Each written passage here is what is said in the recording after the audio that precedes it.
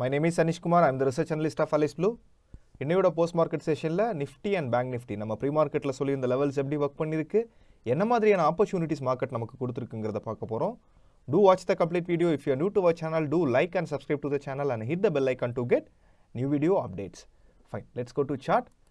இப்போது நிஃப்டி பொறுத்த வரைக்கும் நம்ம மார்னிங் கொடுத்துருந்த லெவல்ஸ் வந்து இதுதாங்க, சரிங்களா? மார்னிங் நம்ம கொடுத்துருந்த லெவல்ஸ் வந்து இதுதான் நம்ம மார்னிங் கொடுத்துருந்த லெவல்ஸுங்க. ஸோ நம்ம நிஃப்டி பொறுத்த வரைக்கும் இன்றைக்கி வந்து ஒரு slide neutral opening R slide gap down opening தான் நம்ம வந்து எக்ஸ்பெக்ட் பண்ணோம்.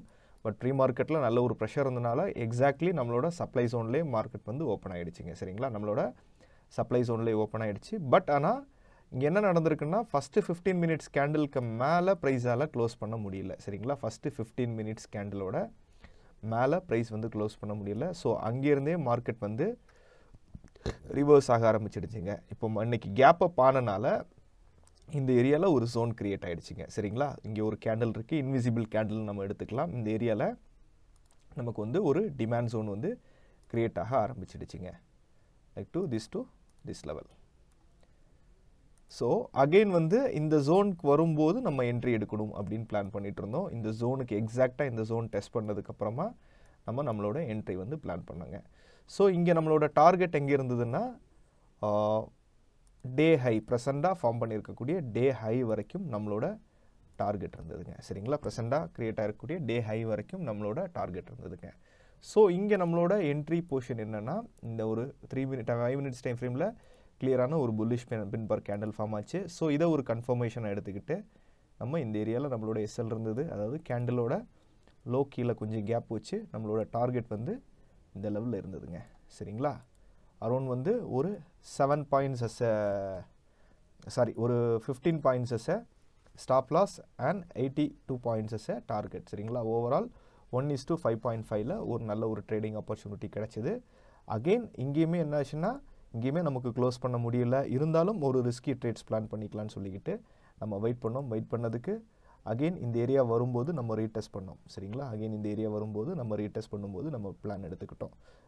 லாஜிக் என்னென்னா இந்த ஹையை வந்து ப்ரைஸ் வந்து க்ளோஸ் பண்ணியிருக்கு, சரிங்களா? இந்த ஹையை வந்து ப்ரைஸ் வந்து க்ளோஸ் பண்ணியிருக்கு. அகெயின் இங்கே வந்தும் பெட்டர் கன்ஃபர்மேஷன் பார்த்து நம்மளோட ட்ரேட் வந்து இந்த ஏரியாவில் நம்ம எடுத்துக்கிட்டோங்க, சரிங்களா? ரிஸ்கி ட்ரேடு தான். ஒன்ஸ் இந்த கேண்டில் வந்து close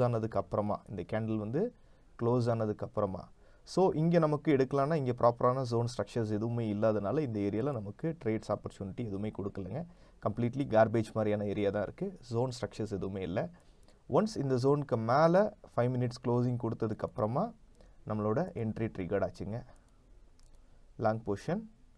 so at the present கேண்டிலோட கீழே கொஞ்சம் கேப் வச்சு நம்மளோட எஸ்எல் இருந்தது. டார்கெட்டு ஆஸ் யூஷுவல் 1:2க்கு ஒர்க் பண்ணோம். பட் 1:2க்கு வந்து கிடைக்கலைங்க. இந்த ஏரியாவில் நம்மளோட டார்கெட் இருந்தது, டார்கெட் கொடுக்கல. ஒன்ஸ் அகெயின் வந்து 1 மினிட் டைம் ஃப்ரேம் பார்த்தீங்கன்னா 1 minute R 3 minute time frame பார்த்தீங்கன்னா உங்களுக்கு கிளியராக தெரியும். ஒன்ஸ் ப்ரைஸ் இங்கே ஹிட் பண்ணிக்கிட்டு காஸ்ட் டு காஸ்ட் வரும்போது 1:1 போகும்போது நம்ம வந்து எஸ்எல் வந்து ட்ரையல் பண்ண ஆரம்பிச்சுக்கணும். 1:1 அண்ட் 1:2 போகும்போது நம்ம வந்து காஸ்ட் டு காஸ்ட் வந்துடணும். அகெயின் நமக்கு இது 1:2 பக்கம் வரைக்கும் வந்தனால நம்ம காஸ்ட் டு காஸ்ட் போயிட்டோம். And not profit not cross 1:1.2 வரைக்குமான ஒரு ட்ரேட் செட்டப் காஸ்ட் டு காஸ்ட்டில் வந்து நம்ம வந்து எஸ்எல் எடுத்துக்கிட்டாங்க. ஓவரால் இன்றைக்கி நிஃப்டி பொறுத்த வரைக்கும் 2 ட்ரேடிங் ஆப்பர்ச்சுனிட்டி.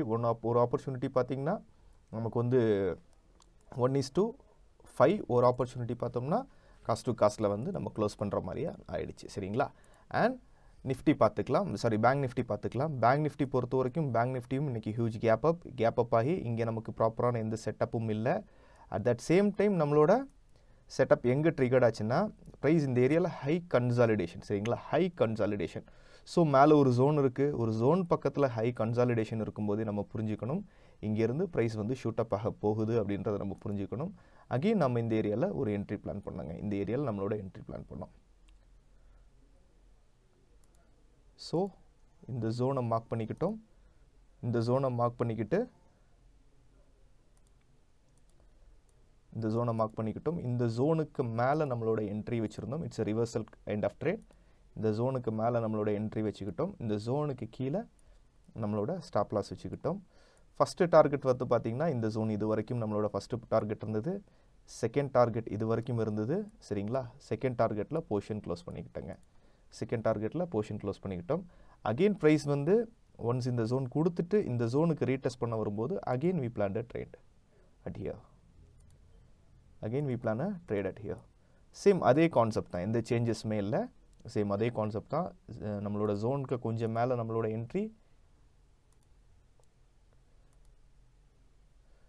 நம்மளோட ஸ்டாப் லாஸ் வந்து ஜோனுக்கு கீழே கொஞ்சம் கேப் வச்சு அண்ட் டார்கெட் பார்த்தீங்கன்னா இந்த ஸ்விங் ஹை வரைக்கும் நம்மளோட டார்கெட் இருந்ததுங்க. இந்த ஸ்விங் ஹை வரைக்கும் நம்மளோட டார்கெட் இருந்ததுங்க. ஈஸிலி நமக்கு இந்த ஸ்விங் ஹை வரைக்கும் டார்கெட் வந்து ப்ரைஸ் வந்து கொடுத்துருச்சுங்க.